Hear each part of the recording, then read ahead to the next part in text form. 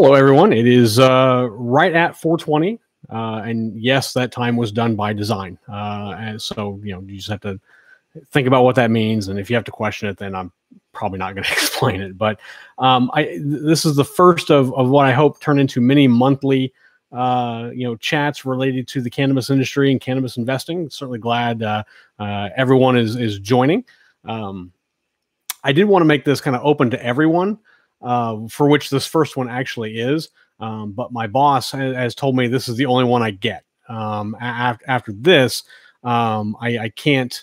I've got to close it off. I can't offer it to everyone. So basically, just kind of give you a taste of what we're going to do is, I'll talk about a few things, but I definitely want to open things up to questions in the live chat.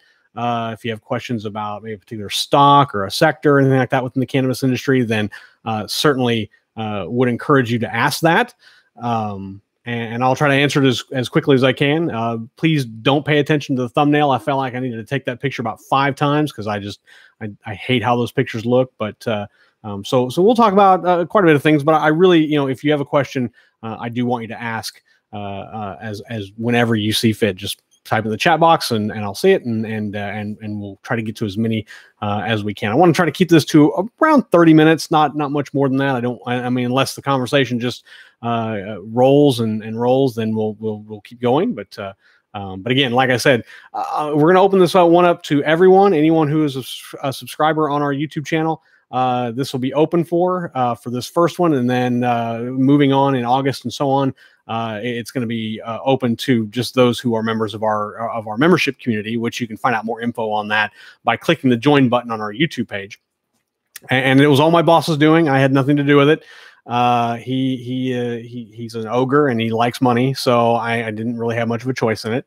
I'm not going to name any names or anything like that, but he just said, okay, you get one and so make it count. So that's what we're going to do. So first off, in terms of the broader cannabis industry, and if I'm looking off to the sides because I have another screen over here that I have other things on, so I want to make sure that I can kind of bounce back and forth. But cannabis stocks had suffered a pretty down week last week, but they have started this week relatively on an up note, not a strong up note, but moving upward in an upward direction.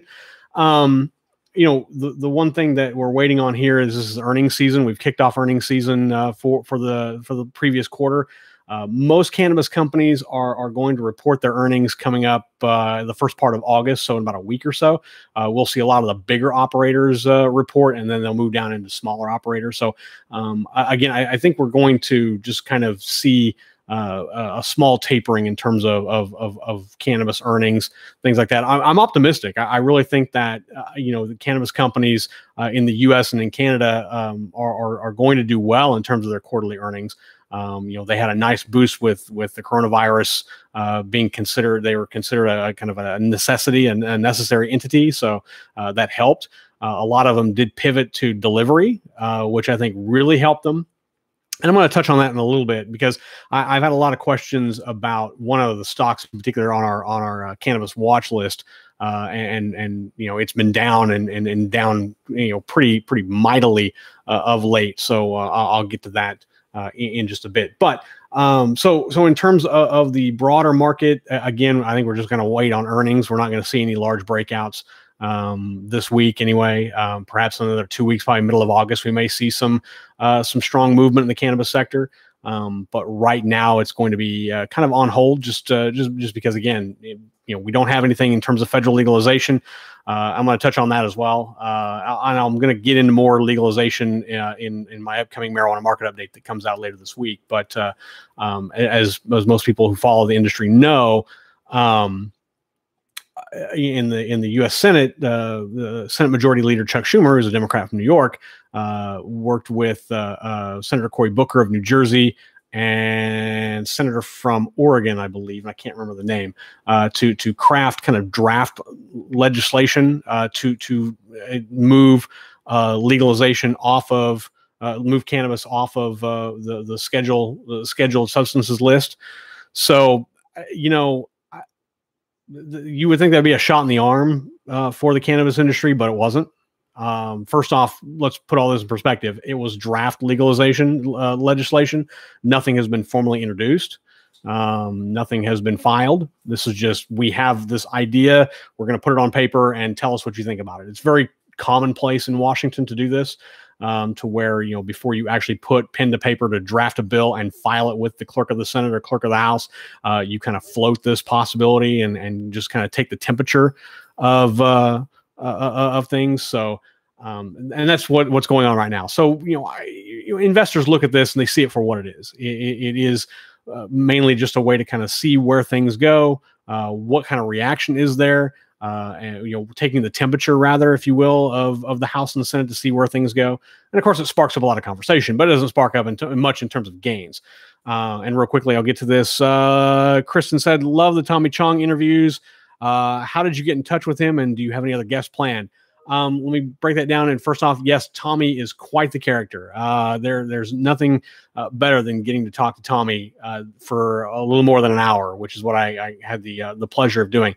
How do we get in touch with him? It was kind of happenstance. It kind of happened by chance. His people reached out to us, and we just kind of worked it from there. Do we have any other guests planned? Yeah, we've got a team of folks that are working to try to get try to get a list of people that are not just involved with cannabis, but more specifically with cannabis investing, cannabis business, things like that. Because I mean, there's millions of people use cannabis, but I want to kind of focus on people that have insight into investing in cannabis, insight into the business in general for cannabis. That's kind of what I'm gearing for. So, in answer to your questions, your final question there, Kristen, yes. We do have other guests that we are looking at. And I think, see, Marcella asks, when will it be law until Tilray goes to the moon? When will it be law? I'll tell you, it's going to be a while. If you're expecting this to happen in 6 months, or maybe even by the end of 2021, I don't think that's going to happen. I really don't, just because we've got such divisiveness in Washington right now. And there's still a lot of much larger ticket items on the plate of Congress at the moment. We've got an infrastructure bill that already failed a procedural vote. That's going to take priority over anything else. Cannabis is, while it's important to us, as people who like to invest and want to know more about the business, it's important to us. To Washington politicians, it's not. And that's just bottom line. That's just, I'm being fair and I'm being honest about it. That's just, that's how they look at things. If you have not figured out now that most people who are elected to go to Washington don't necessarily have your best interests at heart, I apologize for the rude awakening, because that is by and large how it works. So, Marcella, to answer your question, I was assuming you're asking when, cannabis will be legal federally in the U.S. 2022 at the earliest. I think that is a safe bet if it makes it that far. Again, we've had talk of it. The House has progressed a little farther than the Senate, but it takes both chambers and the White House to agree. And right now we have a president, and President Biden, who does not necessarily support legalization of cannabis. He's all for decriminalizing cannabis, but not necessarily for legalizing it. And there are two completely different things going on there. So decriminalizing means it's not necessarily, a harsh sentence if you get caught with it. Legalizing means that businesses can sell. It opens up smart, multi-state operators to work across state lines, and things like that. So there are completely different veins that we're talking about here. So it's very important to keep that in perspective and understand that, that's kind of how the Potomac two-step in my opinion works. So yeah, right now, like I said, you would think that talking about legislation would be big. It wasn't. It drew very lukewarm, very tepid reaction, because there's a lot of stuff still on the plate for Congress, and so cannabis is not going to be a front of mind issue right now. I just don't think, and that's unfortunate. That is very unfortunate. It's unfortunate for not only people who use it, but also in terms of my view, those who are looking to invest in it. Because I think cannabis and cannabis businesses, cannabis operators, are a very viable business. but right now they're hamstrung by law that suggests that they have to jump through these enormous amounts of hoops to receive funding. Banks won't touch them because it's still considered illegal, and it's just, it's a very difficult, slippery slope to get into. Nicole asks, are cannabis stocks limited until legalization passes, or do you think they're going to continue climbing regardless? I guess in terms of limited, no. I mean, it's the stock market. The only limit is based on investors and what kind of a price they put on a particular equity. So no, they're not limited. However, if you're looking for a meteoric climb, that's not going to happen until legalization occurs. We're not going to see the cannabis market fully explode to its full potential until federal legalization is done, or until we see basically all 50 states do it separately, which is probably more likely at this point than seeing Congress try to do it. I think there's a lot of growth potential in the cannabis market. I think there's a lot of great companies out there that show a lot of promise, that show a lot of potential. Some of them I have on our cannabis watch list. Some of them I've been looking at for quite some time. And I think there's, again, I think there's just a lot of potential out there for cannabis and for investors. It's just, like I said, if you're looking for meteoric gains, triple digit winners, 10 baggers, however you want to phrase it, then you're really not truly going to find that until cannabis is legalized. And when that happens, and I think you're going to see massive growth in the market, and I think you're going to see a lot of other companies come to bear and jump in the sector. I think you're going to see big tobacco companies like Philip Morris and Altria, or Philip Morris, get into more cannabis related products, because it certainly has a much less of a stigma than tobacco does. Companies like Philip Morris are just kind of waiting on the sidelines, waiting for it to be legal. They're going to pump millions and millions of dollars into it and start buying up companies.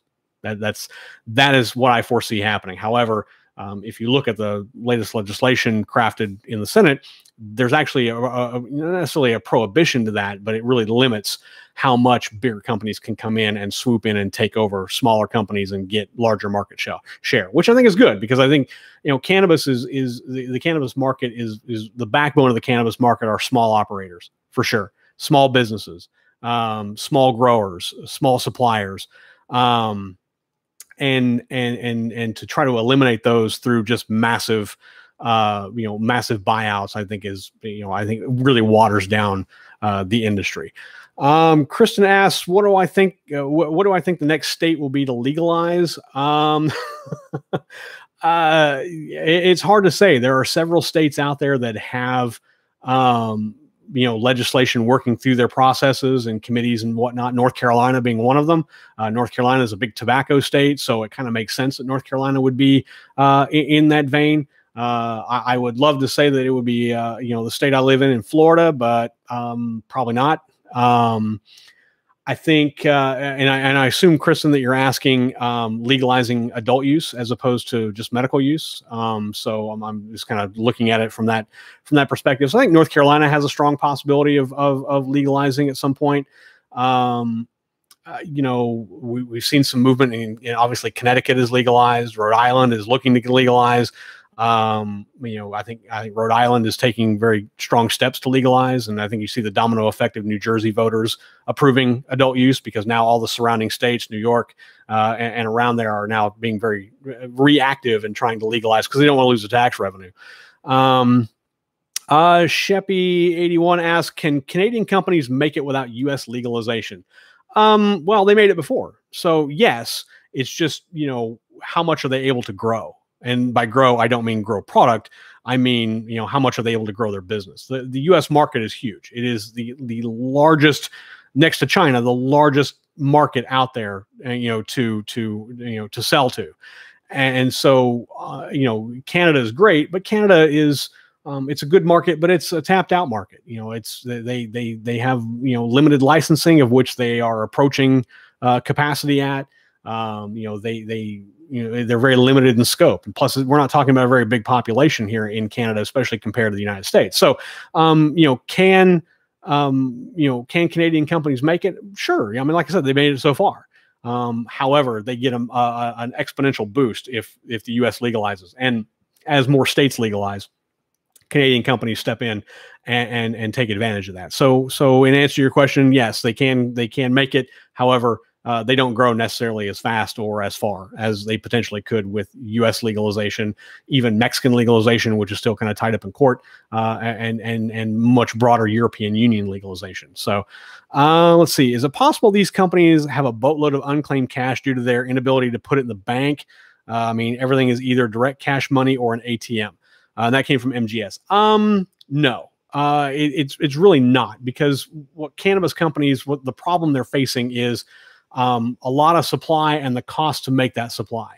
So it's not cheap to grow.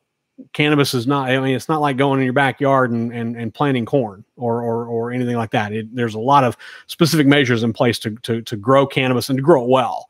And especially when you're talking about different strains of cannabis. So no, I don't think that these companies have a boatload of cash. I think they have enough cash to help them see through times when it's difficult. And obviously bigger companies are a little bit better positioned. I mean, look at Grow Generation, for example. They've got 11 acquisitions, you know, as of right now in 2021. I mean, but they're not big. They're not huge acquisitions. They're buying small mom and pop greenhouse growers, one or two at a time. Like they bought, you know, a company in Maine that has 2. They just bought one in Northern California that has 2. So it's not, you know, if they had massive amounts of cash on hand, why would they be sitting on it? You know, the intent here is to grow and to expand the business and to, you know, thus turn a profit based on that. And so I don't really see that. So no, I don't think they have unclaimed cash, because then you are involving taxes, and that's an even different animal to deal with cannabis companies in the U.S. than anything else. So no, I don't think so. I think they are making enough to get by, but costs are not cheap. It's not cheap to grow cannabis. It's not cheap to store cannabis. And if you have unclaimed property, if you will, or unclaimed crop, you know, you've got to do something with it, and that's difficult. I've got a few questions here about specific stocks, of which I'm more than happy to get to. It's just going to take me a little bit of time. First off, with Sundial Growers, let me look that up here. Sundial Growers trades on the NASDAQ, SNDL. What I like to do first is I like to look at the financials of a company. Chase asked me about Sundial Growers. And what I see here is I'll look at total revenue. This is a fairly new company. It didn't really start registering annual total revenue to 2019.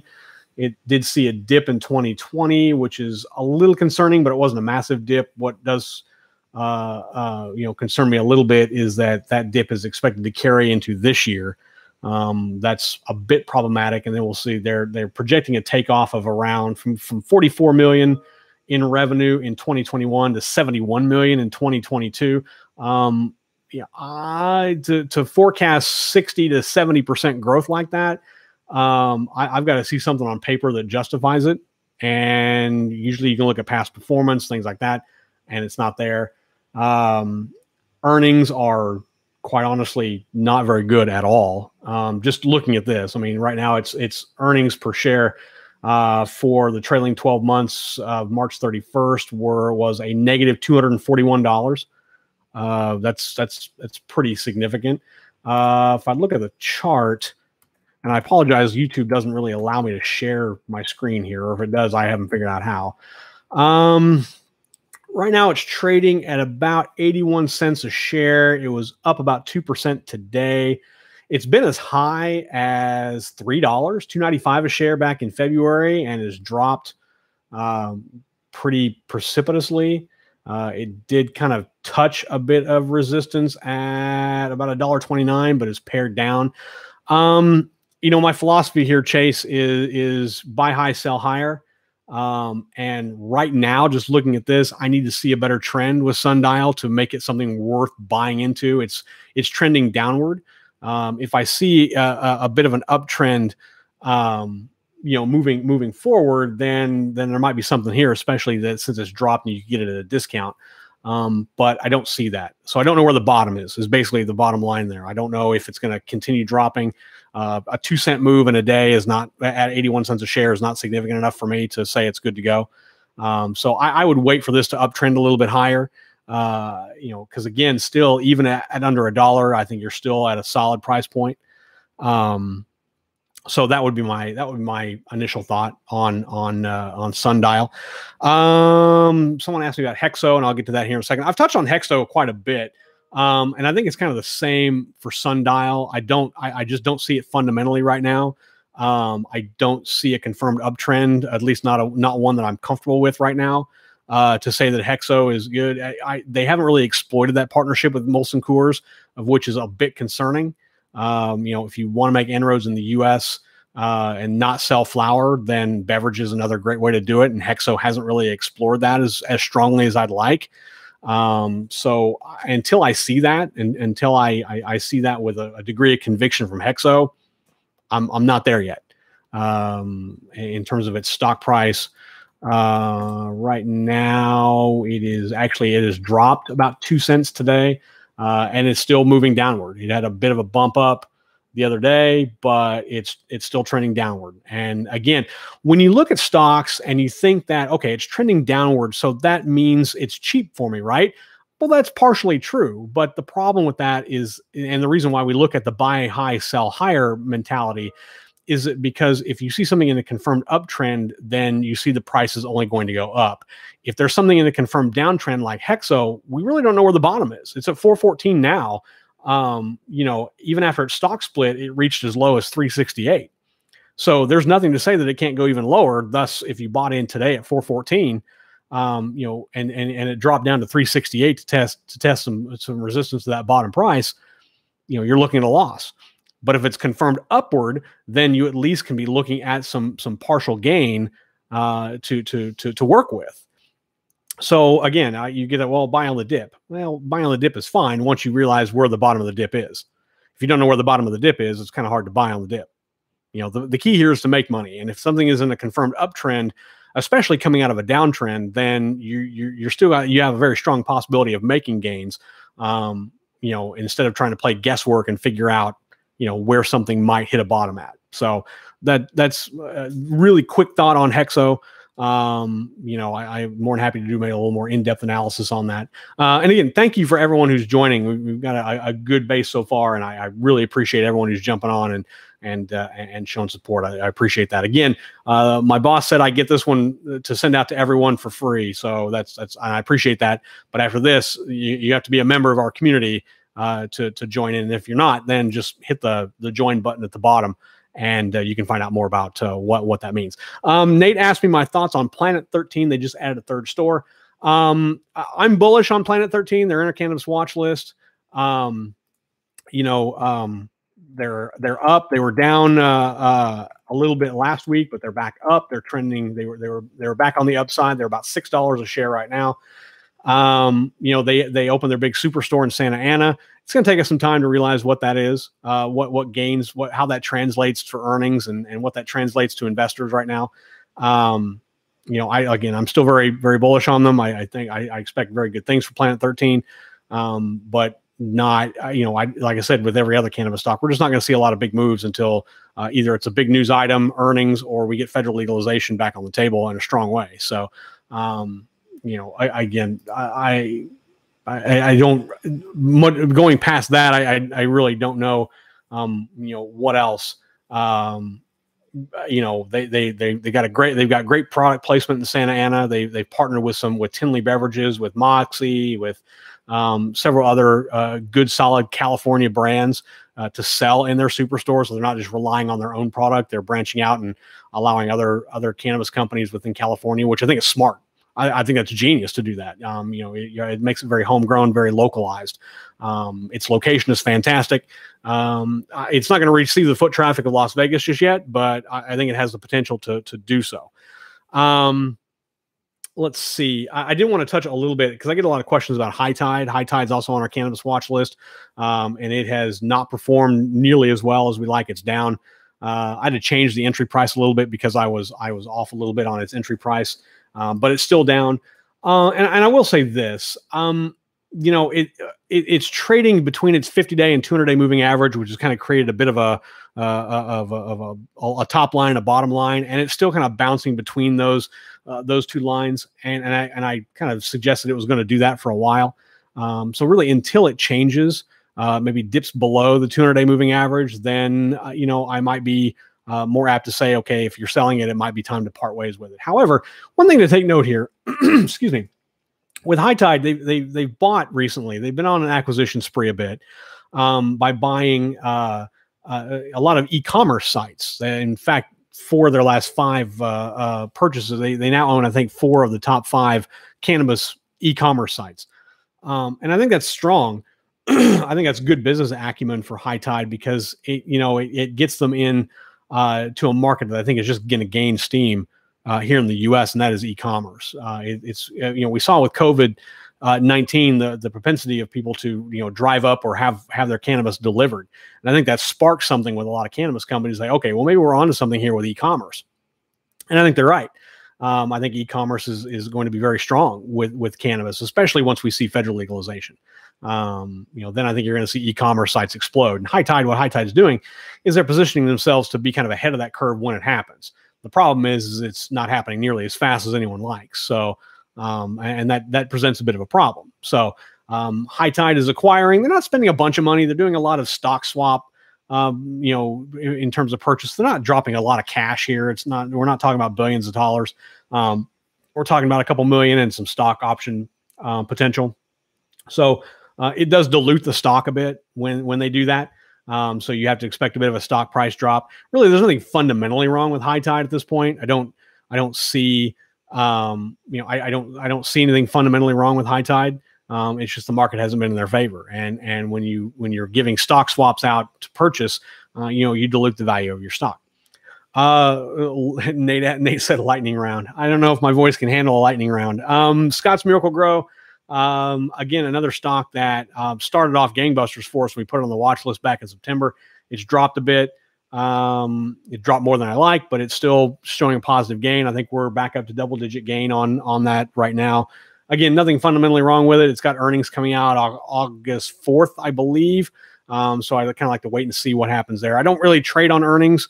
Earnings provide good news for day traders, but for longer term investors, not really your thing. But I am curious to see. I think forecasts are for Scott's to be a little bit lower in its earnings per share, maybe around the 315 to 318 range, where they're typically in the 340 range in terms of their earnings per share.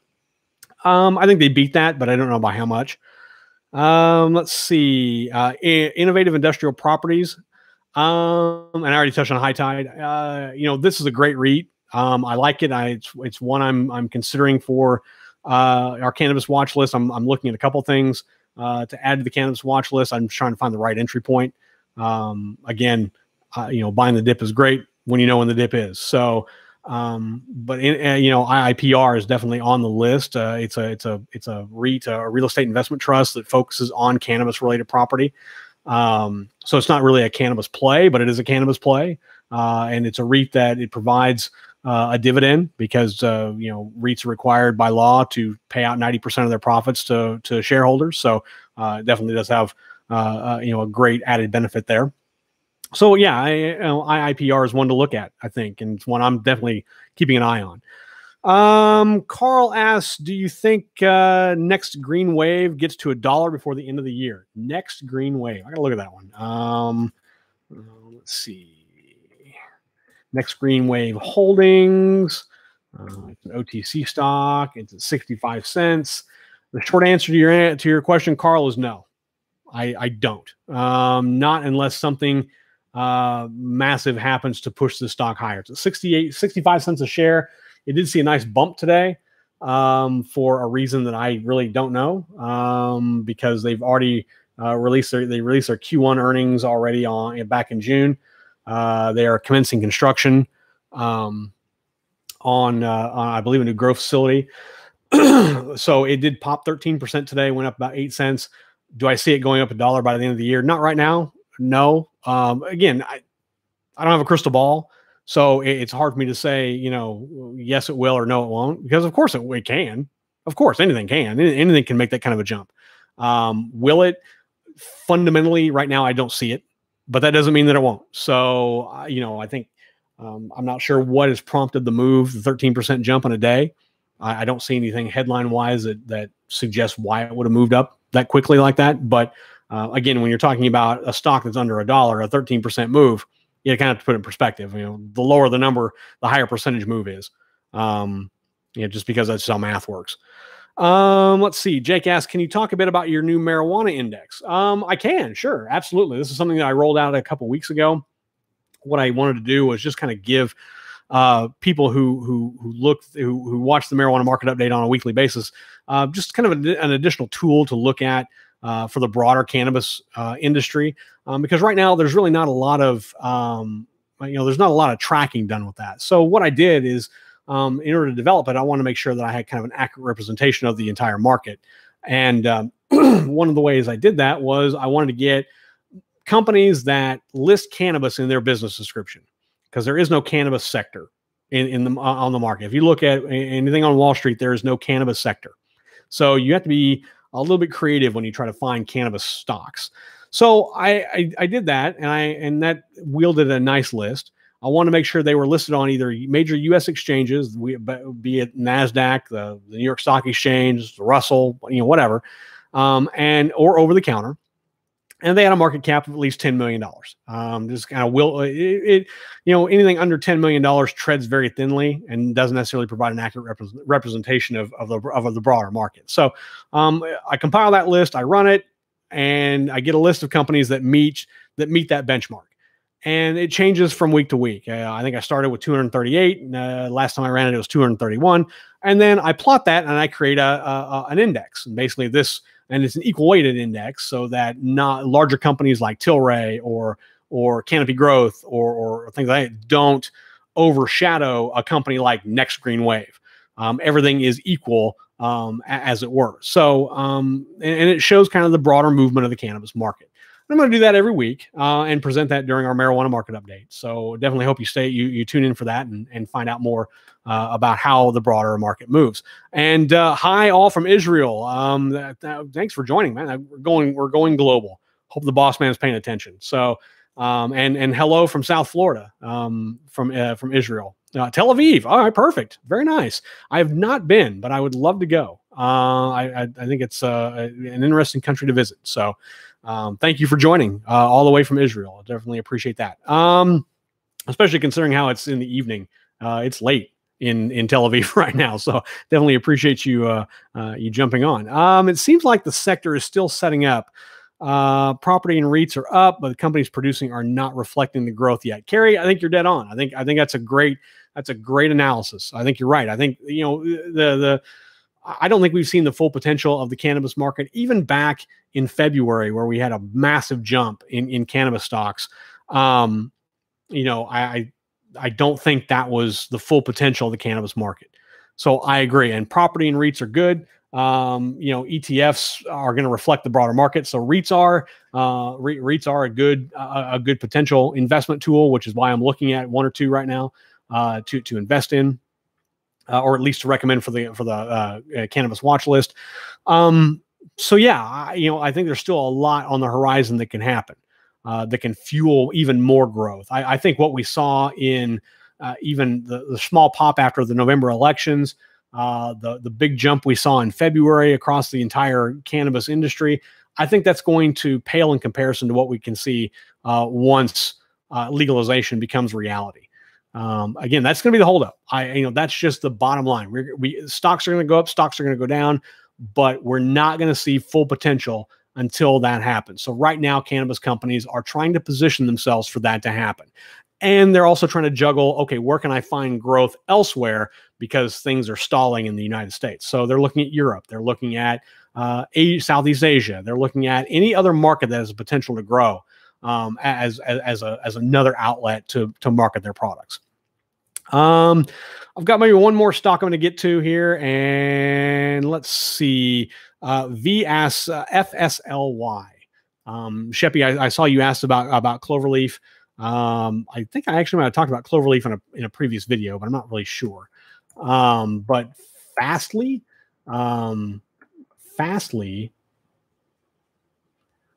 This is a customer appreciation group. This is a cloud platform. Probably not one that I would look at for cannabis at all, just because this is more of a tech company. So maybe one I might look at in the Bold and Bear podcast, perhaps. So I might look at it that way. But it does give me a little bit of time. I can look at Cloverleaf Holding. I'm sorry, Sheppy, you're right. It is Cleverleaves. I thought it was Cloverleaf. All right. So right now, as of today, it is trading about $9.60 a share. It had a 6% bump up today. Fundamentally, let's see, CLVR. Let's see, what does it look like fundamentally? Not bad. Its financials don't go out very far. Looking at some moderate growth from 2020 to 2021, about 12 million to 18 million in revenue. But 2020, they're projecting an 80% bump in revenue. The earnings are negative in a big way, but then again, that's all cannabis. Net income is a concern here, Sheppy, because as I see, even with a bump in revenue, if you look at December of 2020, total revenue of 12.1 million, projected revenue in 2021 of 18.6 million. Net income for 2021 is a negative $41 million. That is a pretty substantial loss, and it's a margin, a minus 224% margin. Fundamentally, that's kind of hard to get behind. Not really sure why that is, because I haven't. I'm just looking at it kind of bare bones. But that is that's a pretty strong loss in net income. That means their money's going somewhere, and I don't know if it's going to marketing, if it's going to crop production, if it's going. I don't really know what that means. Without doing a little more research, Sheppy, I don't really know. But just looking at on the surface, I mean, cannabis companies are by and large are in the negative when it comes to net income. That's not a surprise. But to see $18.6 million in total revenue with a $41.75 million net income loss, that is brutal. That is something that, as someone who looks both fundamentally and technically, that in and of itself is a red flag for me. So, all right, one more, and then I'm going to probably have to cut it off. Again, thank you for everyone who's joined here. Our next one is going to be for members. So make sure that you do hit the join button on the bottom of YouTube to find out more about joining our membership community. And would love it if you did. Thanks so much for doing that. If you already are, if you're not, definitely invite you.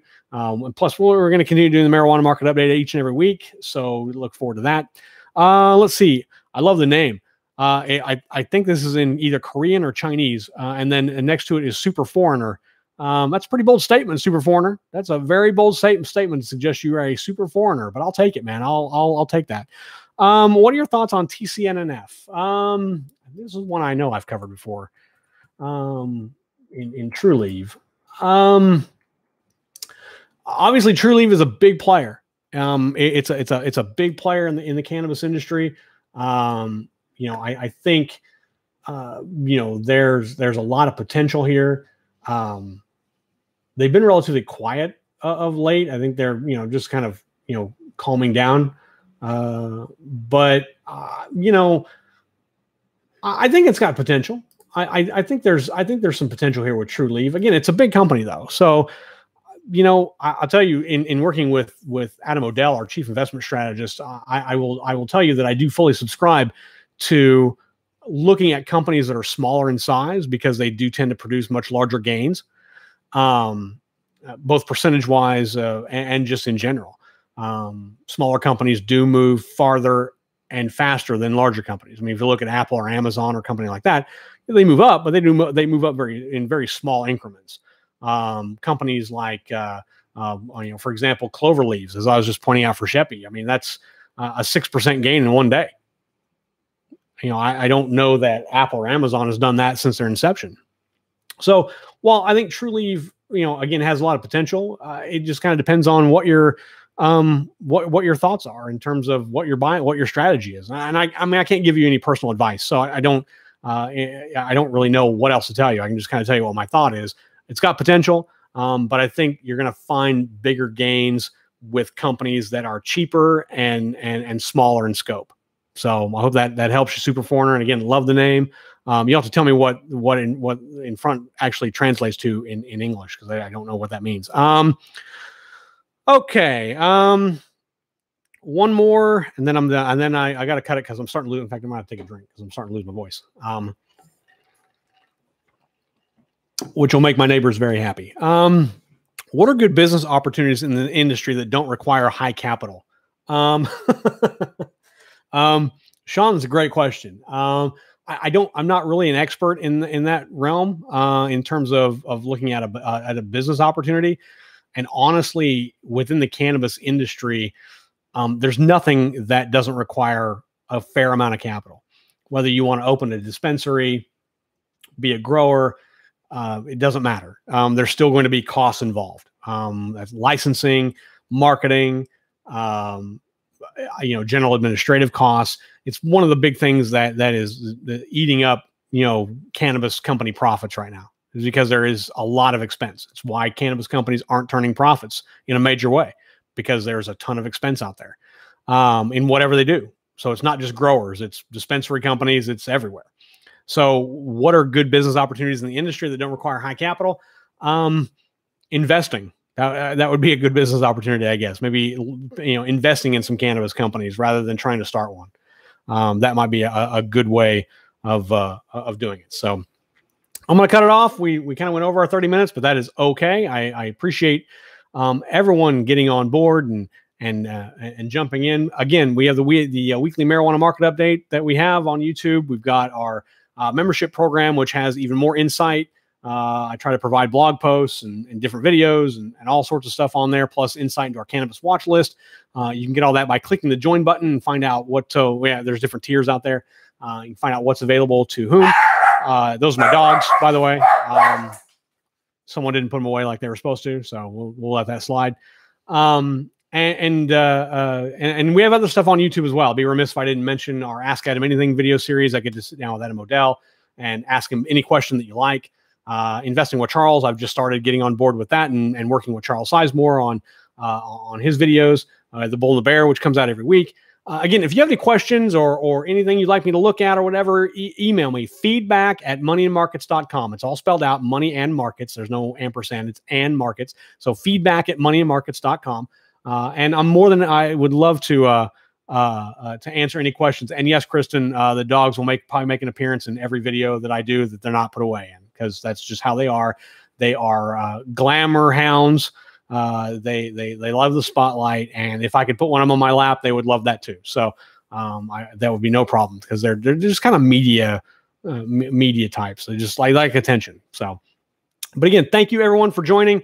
We're going to do it again next month at minimum. I don't know if we're going to talk about doing it again even before then, but I really enjoyed this. Loved your questions. Loved the feedback. Loved the input. Let's keep it going. And I'm Matt Clark, research analyst with Money Markets, host of the weekly marijuana market update. Wishing everyone safe trading. Thanks, guys. Appreciate it.